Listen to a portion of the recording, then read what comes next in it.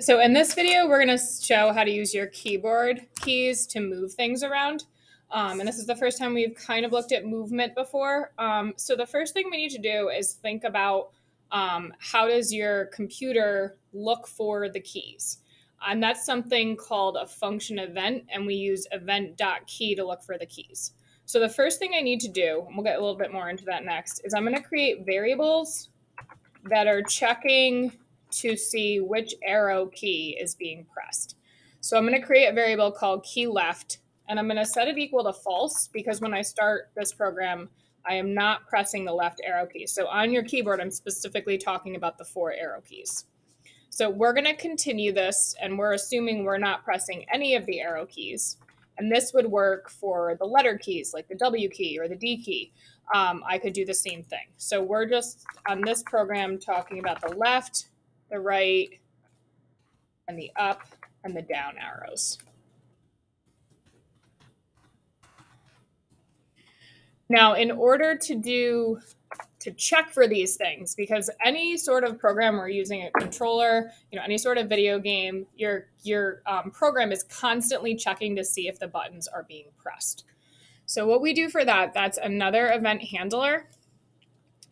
So we're checking, the thing we're going to be clicking on is screen 1. And we're checking to see if a key is being pressed down. So instead of click, we use key down. And this is a special type of function called an event. And an event is basically always checking to see if something's happening specifically on your keyboard. So it's an event handler, but we have to have this word event in here. So the first thing we're going to check, we're going to say if event.key equals up. And this is nothing I did. This means I am checking to see if the up key is being pressed. So this is built into JavaScript. It's very similar in other programming languages. I'm saying if the up button, so this word up specifically means the up arrow. If I did the letter A, it would mean the A key on my computer. So if that's true, if I'm pressing the up arrow, I'm going to take my variable, which goes with it. So that's key up. And I'm going to set that equal to true. So if I'm pressing the up button, I'm going to set my variable that goes with up to true. Now we're just going to continue this. So we need a bracket here. I'm not sure why that didn't copy.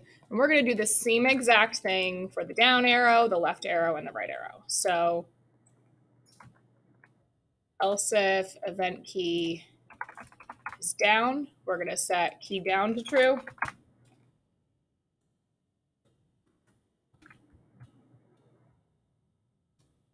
If it is, the words they use are normal words. So that means your left arrow on your computer, event.key equals left means you're pressing the left arrow. We're going to do key left is true. And then lastly, I missed the else if here. The reason I'm using else ifs is just because it's faster for the program to read it. You can't press in this way 2 arrow keys at the same time and have it work. So if the up key is already pressed, it doesn't have to check all the other ones. It just makes it a little faster to run. So my last one, if we're pressing the right button, we're making the key right true. So this is just setting up that when I press the keys, I'm going to set my variable to true. I'm going to copy this and do the opposite. So now we're going to do screen 1 key up. So that means if you have the key pressed and you pick your finger up. So if I stop pressing the button or key up, then I want to set this back to false. So I'm going to set all of these back to false because when I stop pressing the button, I want the cat to stop moving in that direction. So if you're creating a program like this, this is a piece of code you would want. If you wanted other things to do things, like if you wanted the space bar to do something, you can just look up online what you call it. It is space here. You could make that do something else. So, but that code is the same, and it's a setup process to get ready to code the rest of it. So I am just going to start the next piece of it, but I'm going to do most of that in a different video. So here I'm going to use those values. So if key up is true, then I'm going to make something happen from that. So I'm going to take an event handler. All of this program is going to run when I press the start button. We're going to hide this start button and get the cat moving. So this is start button. This is more of stuff you should recognize down here. Okay, these are very new in terms of what function event means or anything like that. So from here, we're gonna show the cat element, just to show you when I run this, the cat is gone. When I press start, I want the cat to show and the start button to go away. So show element. Cat image is what it's called. I'm gonna show that little cat. And then I'm going to hide element.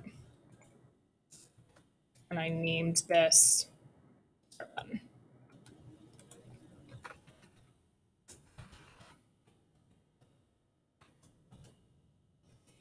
And then just like we had the other video with the timed loop, I want to bring in one of those timed loops because I want to be moving the cat over time. So I'm going to pull in a time loop, which is in control. And I could type that. Now, this is happening every second, which we will go back to. But when you're trying to do movement, if you imagine something only moving every second, it's going to look super choppy. So 20 milliseconds or 1/50th of a second is often good for movement, and you can play around that with whatever you're making. Now, currently, I don't want the cat to move at all. So when we start it, the cat's just going to be still. I only want to move the cat when I press those buttons. So I'm going to set up two variables. I am going to use them as local because the only time that this is going to matter is inside this timed loop function.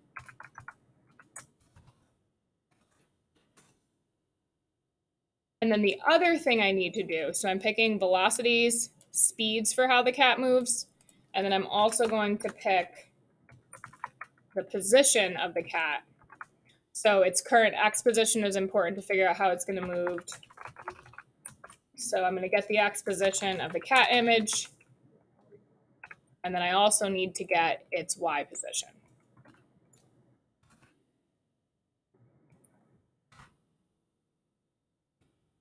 And here I need get X position and get Y position for those functions. But I haven't used these, so I have the yellow triangle. So far what we have is we set up this process so the keys will work on my computer to do stuff once I write commands down here to do that. When I press the start button, I am going to turn on the cat image, turn off the start button, and I'm starting out with a starting velocity and then the starting position. So wherever the cat is, it's going to read this position from where it starts from. We'll start to get the cat to move based on the keys in the next video.